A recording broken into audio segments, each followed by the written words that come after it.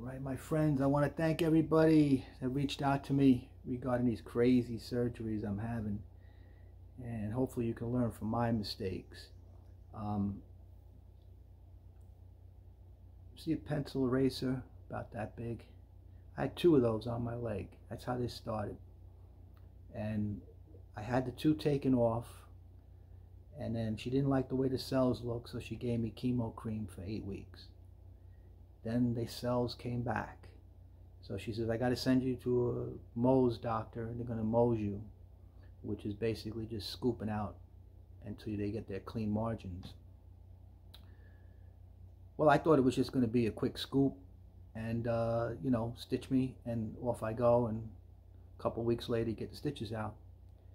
But I was wrong. I knew, you know, they told me it was a big deal, but I didn't really believe them. And I'll spare you the pictures of what it looks like because they are horrific. But I have an area this big below my calf that's basically gone, and that deep. And it's wide open and is draining and all that stuff. That will be, hopefully next week, I will get a skin graft off my thigh. I should take it off my ass and put it over this hole. And the good news is, above that, I had the same thing, and they were able to get enough skin to stitch it, so they could put 12 stitches. So I'm kind of bummed out. I probably shouldn't have went to the bar because they told me to keep it elevated for 3 days, and then I went to, let's say I went to the bar, and then we went to my mother's, I went to the vet's, I went shopping for my mother. I probably shouldn't have done any of that because now it's like a mess. Maybe it's supposed to look like that. I don't know. But if it looks worse tomorrow, I'm going to call up, see if I can get in early, and I don't know. Anyway, so do yourself a favor, go see a dermatologist, wear a hat, wear some sunblock. It's better to cover up now than to cover up your scars later on. Okay, so I need some endorphins to get me out of the worry mode. So we're going to worry about hitting chords. This is China Grove, the easy version.